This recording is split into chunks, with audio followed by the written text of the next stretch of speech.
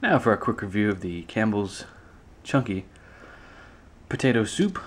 This comes with bacon bits, I think cheese in here, pepper, some different kind of spices. I've actually never read the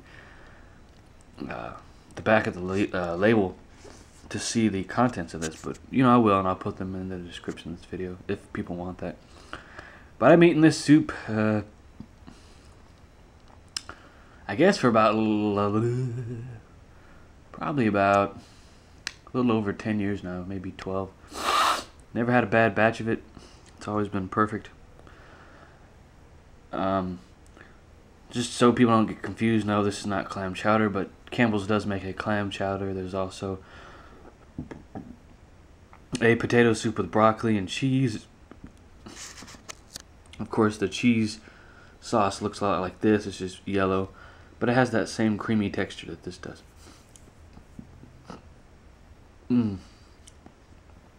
But yeah, tastes really good. You can have this with a sandwich, with some bread. You could add it to a full course meal. You could have it with, I don't know, a roast or ribs, even, really anything you want, really, whatever your choice is. I just had a burger earlier, and now I'm eating this just to fill up, so I can go to work and not be hungry this afternoon. But it's good, wholesome food. It'll keep you warm, and it's not really super high on the sodium side of things. It's something you can enjoy over and over again if soup is your thing. I've been a big soup person for good 15 years now.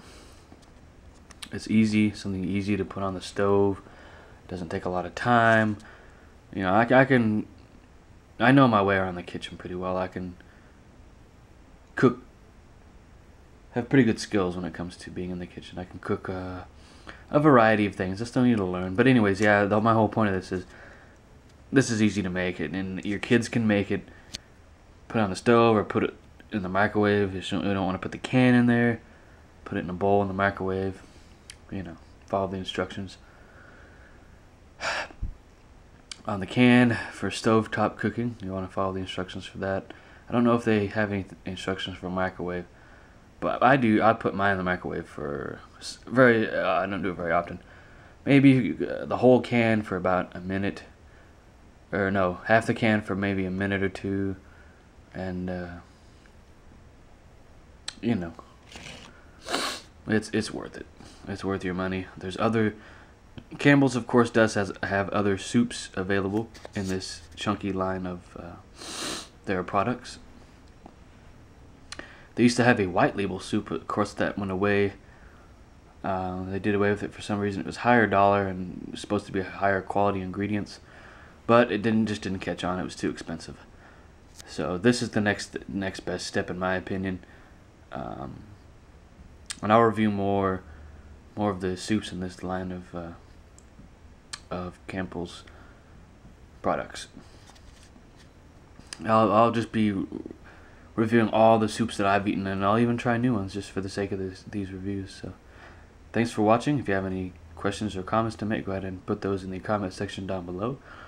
And if you like what I'm offering on this channel, go ahead and click that subscribe button.